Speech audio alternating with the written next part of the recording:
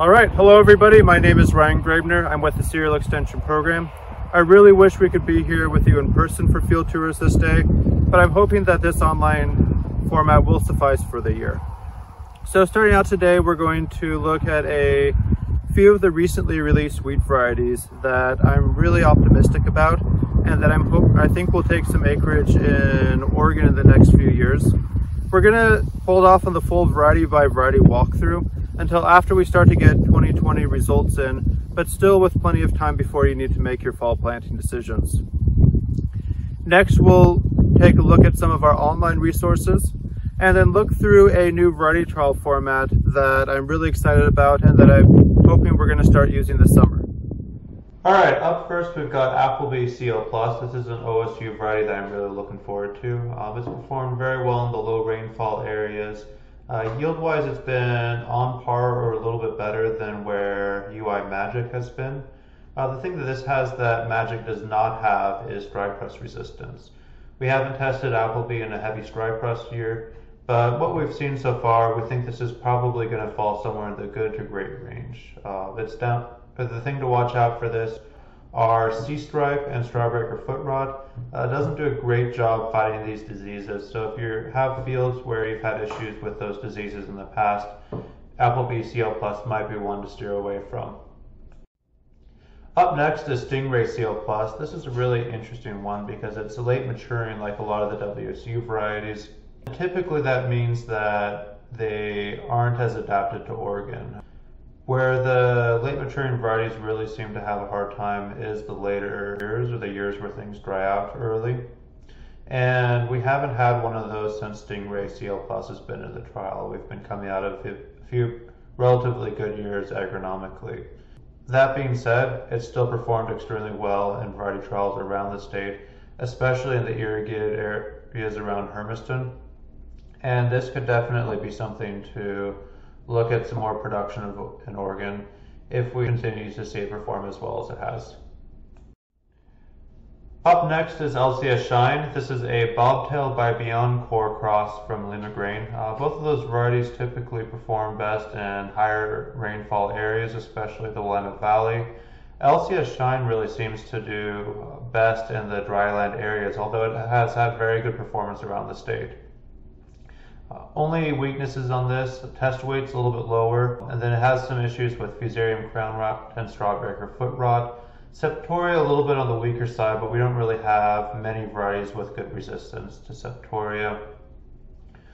Overall, LCS Shine has been one that, since it's been part of the OSU variety trials over the last 3 years, has repeatedly come in at the very top in terms of yield. I think this is going to be a very good option for a lot of the non-clear field growers. Alright, LCS Ghost is another interesting one. It's in the same cohort as LCS Shine.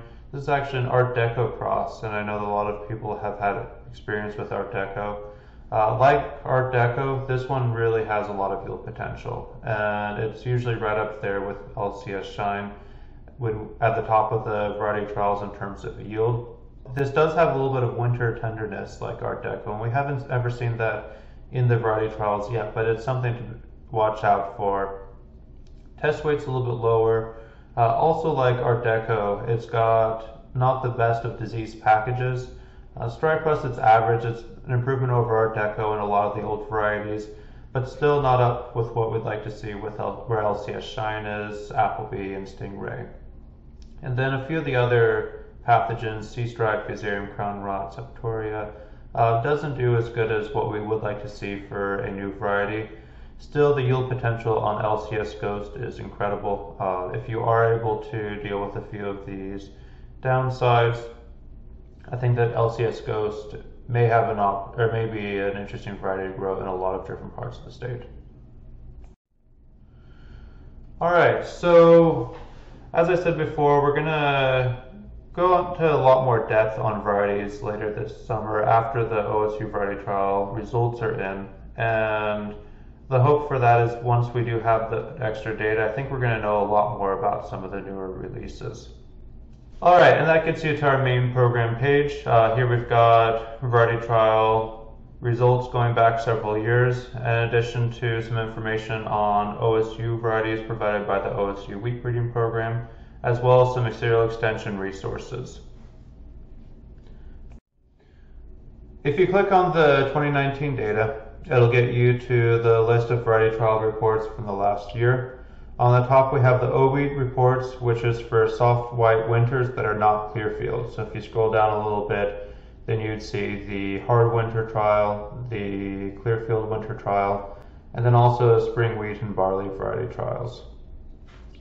So if we click on the 2020 format, and for this we'll look at the trial that we have at Chris Caseberg's farm near Morrow. Here's our variety trial report, again from our site on Chris Caseberg's farm near the town of Morrow. And you'll notice some formatting changes, but the big change we actually made is over on the right with this best estimate of the yield.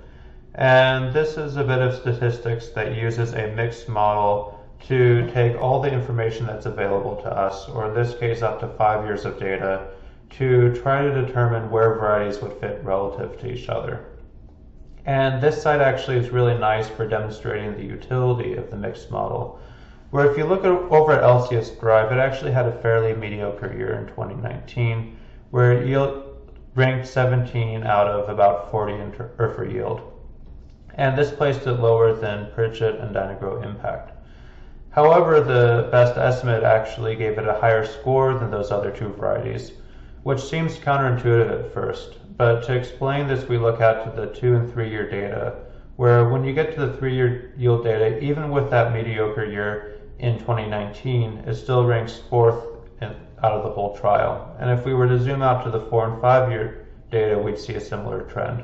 So what this model is doing is it's saying, yeah, LCS Drive had a rough year in 2019, but considering its streak of 4 good years before that, we still expect that it would come out ahead of Pritchett and Dynagro Impact if you had to choose between the 3 varieties. This is still a work in progress. I am very open to any suggestions, and like I say, all the data that we had before is still going to be available on this report. The biggest change is just going to be the addition of this new statistic, and then also now we're going to be sorting by the new statistic. But please get in touch with me if you have any questions.